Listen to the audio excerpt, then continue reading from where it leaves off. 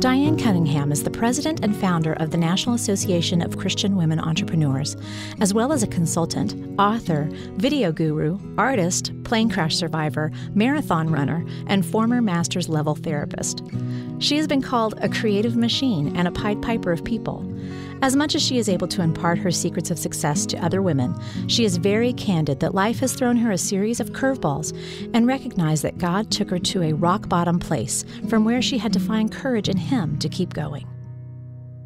Hi there, I'm Diane Cunningham. I am the founder and president of the National Association of Christian Women Entrepreneurs.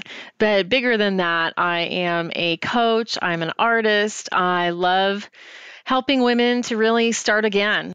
I'm originally from Yucaipa, California, which is a relatively small town, all things considered, in California. It's near Palm Springs, a couple hours from Disneyland and the beach.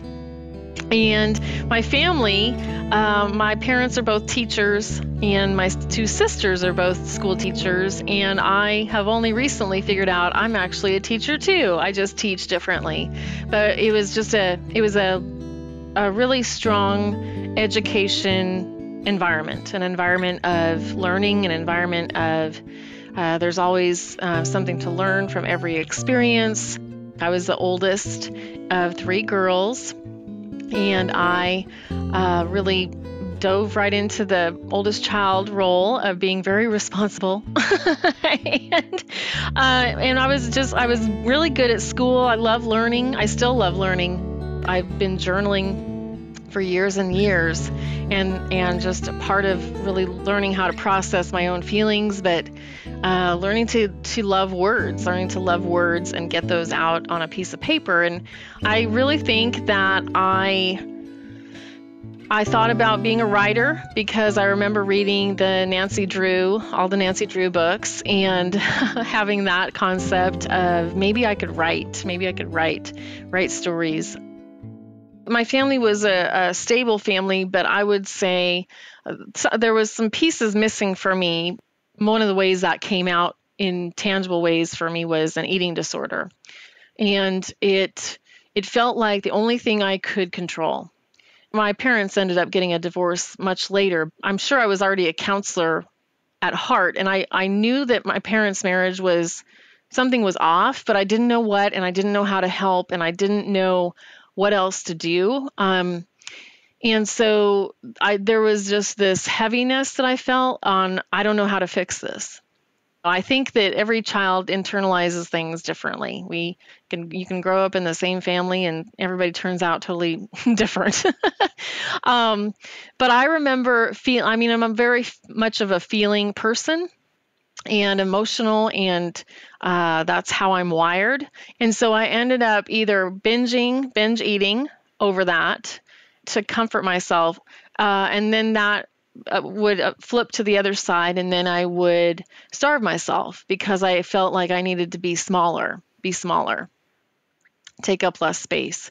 In the middle of all that, of course, you want to be loved, and there was a feeling, I guess, that you're supposed to know that you're loved. There wasn't much touching in my family. There wasn't much I love yous. There was just that just wasn't a part of our dynamic. And I desperately, now looking back, know that I was starving for that. I was starving for some hugs and I love yous and you're pretty. And I didn't have that. I started to numb my feelings through the food. I actually, on my 18th birthday, with my family's permission, you had to be 18 to go to the location I went. But I admitted myself for a 30-day inpatient eating disorder program because I just felt crazy. I still have to pay attention. I'm still really very aware of food and my thinking about food, and that it's distorted sometimes. I've weighed 203 pounds and I've weighed 122 pounds, and I know that my healthy weight is in the middle, and that it's okay. It's okay. And learning to love my body and learning to love the body God gave me. It's different than yours and the girl next door, and everybody has a different one, and obviously God knows what He's doing. So it's been a process. I went and got my master's in counseling, and I worked at a hospital in the employee assistance program, and then I also had a private practice. One of my clients made the decision to kill himself. And so that was a tragedy in and of itself, but then it led for me into a journey where I was eventually sued. It was a 4-year journey for me, from beginning of his death, and then the funeral, and then the filing of the being served with a lawsuit, and then walking through that legal battle, 4 years from start to finish. By the end of that, I had been named negligent and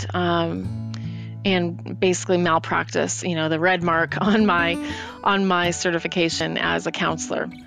It rocked me. It broke me. I fought. I did the legal things. I did the deposition. I was in the deposition room from 9 in the morning till 5 at night, and being questioned. And it broke me deep down to my core. I've had moments in my journey, and I want to be very honest about this, where I've considered suicide, because I think it's important that we talk out loud about that. There was a few times when I was young, when I was in the eating disorder phase, that I considered that, but there were some moments of that being a question in my mind during this lawsuit aftermath, I would call it. Really thinking that maybe my husband would be better off if I wasn't here. And then that thought scaring me. Obviously, that whole event shaped and changed my career. It led me out of counseling and pretty quickly after into more of the coaching. And now I can look back and see God's hand, of course, in all of it. It led me eventually to become a life purpose coach after the lawsuit, and the move to Texas, and then eventually our move to Wichita Falls, which is where I lived when I created the National Association of Christian Women Entrepreneurs. So I launched NACWE. It's the year is 2010, May 11th. And in the middle of this, I'm married. Robert and I, we tried to have children, and that just didn't happen for us. That was just a deep grief that seemed to really add to my internal dialogue that said, what is wrong with you? You're not enough. Every woman can bust out a child. What's wrong with you? Looking back on it now, I drank every night. I thought everybody did. My husband and I would, get done with the day and have a glass of wine or sit out on the back patio and talk. And so, it wasn't inappropriate. Or I'd meet some girlfriends and we'd have margaritas. I don't think I was drinking alcoholically at that time. I do remember feeling like I'm leading and teaching and sharing all this passion and inspiration and joy with the whole wide world over here with NACWE, and I don't have any passion in my marriage. I don't have any. I got all of my love and my affirmation from serving these women and being in business. And so that led into that double life feeling too, like I'm a fake. I don't want to be a fake. I don't want to live a life that's two different people. The divorce happened in 2011, but I believe that was one of the turning points for the drinking. Then I was living by myself, leading NACWE all day, which is basically virtual, so phone calls, webinars, and emails, and then at night kind of feeling anxious. I remember feeling, I wouldn't have called it anxious. I don't know what I would have called it, but by the afternoon, I was ready for a drink. The double life was exhausting. It was overwhelming. You begin to not know, this is who I am during the day. And then at night, it was like, at night I got to be this fun girl. She's fun. She paints and she laughs and she can live in freedom. And I think I felt more and more stifled during the day that I was supposed to be this good, godly, churchy girl. I don't know. I mean, maybe I made those rules up for myself. I'm sure I did, but it came to a head when I hit my last few weeks and months of drinking, when I finally walked into the doors of AA and said, I think I might be an alcoholic. I think I was afraid about money. I was afraid about, am I going to make it? Is this all going to work? What's going to happen? What do I need to do? Just all of those fears would rise up when I got done with my so-called work day. And I didn't know what to do with them. I just didn't know where to put them. And they still rise up. I mean, let's be honest. But I have a place and a way and a toolkit now that's different. I don't have to drink over them. I go to my meetings. I meet with my sponsor. I meet with other women in recovery. I ask for the help that I need. And I know that all I have to take care of is one day at a time. But I had to get to the rock bottom experiences to get to cross over into that, and that all happened in June of 2013 when I took my last drink.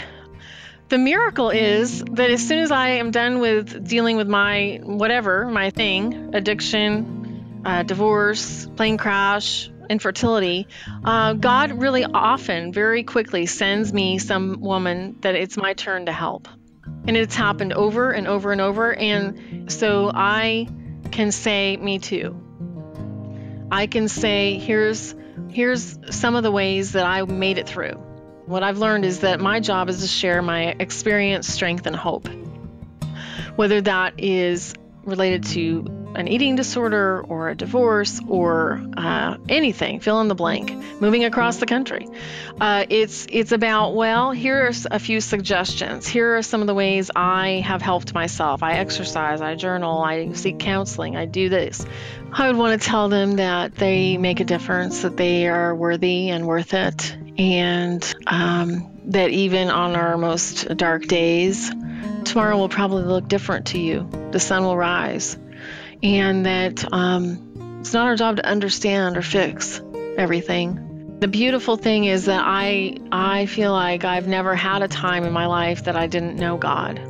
Through every season, blessing, tragedy, experience, God is woven in. God is there. And so I know that I am not thrown out to the wind. I know that this is not happenstance. I know that God already knew that this was going to happen, and I'm the only one that's shocked and surprised. So it has been a huge piece of it's my mantle, it's my foundation, it's my hold on to constantly, it's my blanket, and that God never leaves. Diane knows what it feels like to hit rock bottom and to look up to find a God who heals, saves, and loves. She finds comfort and inspiration in the words of Jesus Calling. I got my first copy from my dear friend, Kelly Thorne Gore, who created I Bloom, and she gave it to me. And I had never heard of Jesus Calling. We had something that was called a life plan, and she brought this gift for me, and it was this Jesus Calling. And looking at my poor little book right here, right now, I think she gave it to me, and I was trying to, I think it was 2005. I read it every day. So I guess that's 11 years of the same little book. It became our official devotional for our association. Jesus Calling is just a part of my every morning. It just feels raw. It feels real. It feels like we're not putting on airs. We're not living a double life in here. And that's probably what was just so authentic to me about it long before I realized I was living a double life. It just says, come to me when you're hurting. It feels easy to take in, and it also feels easy to breathe out. Diane also talks about the new book from Sarah Young, Jesus Always, and how this book has helped her find joy, even in tough situations. I was so excited to get the new Jesus Always. It came as a little surprise in my mailbox, and I thought, who has sent me this?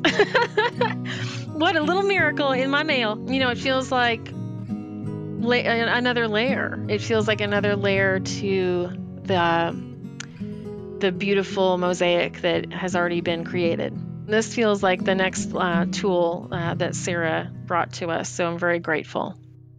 Diane will continue to share her story and be a cheerleader to all who cross her path.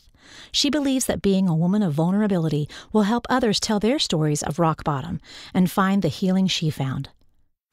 I think God is always going to be giving us these great little nuggets of showing us who we are. Who we are is so big, and we sometimes close it in. And what I want to help women do is open it up. Open up this great gift of you and be willing to look back into who you used to be. Did you used to love to sing? Well, let's maybe bring that back out. Did you used to run in junior high and maybe you forgot that you actually like it? And really just helping women start again, and start again. And so those are the things that excite me, creating things, helping women start again, and taking women on brave adventures so that we can all see that we can do things that we don't think we can do. To find out more about Diane's book series, Rock Bottom is a Beautiful Place to Be, go to Diane's website at dianecunningham.com. Our featured passage for today's show comes from the August 20th entry of the Jesus Calling audiobook. I am a God who heals. I heal broken bodies, broken minds, broken hearts, broken lives, and broken relationships. My very presence has immense healing powers. You cannot live close to me without experiencing some degree of healing. However, it is also true that you have not because you ask not. You receive the healing that flows naturally from my presence, whether you seek it or not. But there is more, much more, available to those who ask. The first step in receiving healing is to live ever so close to me. The benefits of this practice are too numerous to list. As you grow more and more intimate with me, I reveal my will to you more directly. When the time is right, I prompt you to ask for healing of some brokenness in you or in another person. The healing may be instantaneous, or it may be a process. That is up to me. Your part is to trust me fully and to thank me for the restoration that has begun. I rarely heal all the brokenness in a person's life. Even my servant Paul was told, "My grace is sufficient for you," when he sought healing for the thorn in his flesh. Nonetheless, much healing is available to those whose lives are intimately interwoven with mine. Ask, and you will receive. Hear more great stories about the impact Jesus Calling is having all over the world. Be sure to subscribe to the Jesus Calling podcast on iTunes. We value your reviews and comments so we can reach even more people with the message of Jesus Calling. And if you have your own story to share, we'd love to hear from you. Visit JesusCalling.com to share your story today.